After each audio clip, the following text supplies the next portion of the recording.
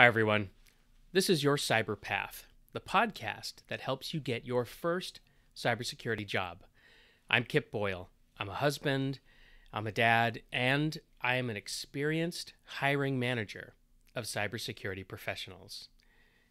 If you want to give me feedback on the show, or if you want me to answer your question on a future episode, please visit the show page at anchor.fm/yourcyberpath. When you get there, just click on the message button and start talking. Now, I'd like to tell you why I'm doing this podcast, and I want to tell you about the other thing I'm doing to help you get your first cybersecurity job. I currently work as a virtual chief information security officer, and previously I was a CISO for 7 years.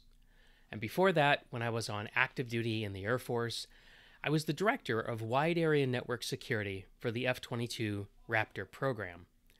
You probably know there are millions of funded but unfilled cybersecurity jobs around the world. As a result of that, lots of people have asked me, how do I get into cybersecurity? And for a long time, I tried to provide the best answers I could on my own, usually pretty quickly. But after a while, I looked around for an online resource that I felt confident sending people to. I just didn't feel like I was doing a good enough job of answering that question for them. And as I looked around, I saw lots of opinions online about how to break into cybersecurity. But here's what I noticed. The hiring manager's perspective is underrepresented in this conversation. And in most cases, it was completely missing. So, as an experienced hiring manager, I decided to do something about that. So on this podcast, we're going to take the hiring manager's perspective. And I believe you're just one path away from your dream cybersecurity job. And when you get that job, you're going to help lead your organization through very risky times for anyone trying to do business on the open internet. It's dangerous now, and I think it's going to get even more dangerous in the future, which is why all those jobs exist. But when you listen to this podcast, you'll align yourself with the hiring manager's perspective, which I believe will increase your chances of landing a great cybersecurity role, one that fits who you are and plays to your strengths. So, okay, a podcast is a good way for me to help. And after all, I co-host another podcast right now, so I have an idea kind of how podcasts work and what they're good at and what they're not so great at.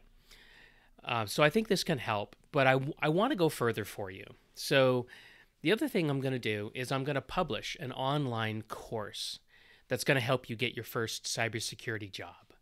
Now, to do that, I have to ask you for some help. Will you let me know your number one question about getting your first cybersecurity job? If you do that through my online survey, then you'll get free access to my first 4-week online class that's going to start on April 6th, 2020. And you'll also get a free copy of my Amazon best-selling book, Fire Doesn't Innovate, The Executive's Practical Guide to Thriving in the Face of Evolving Cyber Risks. So here's how you can get to the survey. Open up your web browser and go to b.link/cyberpath. Okay, so that's the letter b.link/cyberpath, all one word.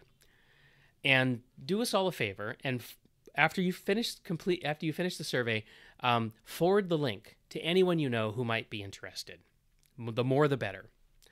Okay, so I think that's enough information for this kickoff episode. Next time, I'm going to tell you how I got into cybersecurity. What was the path that I took, and I'm also going to tell you a little bit about why I stayed in cybersecurity despite all the stress and the constant threat of burning out. So until next time, remember, you're just one path away.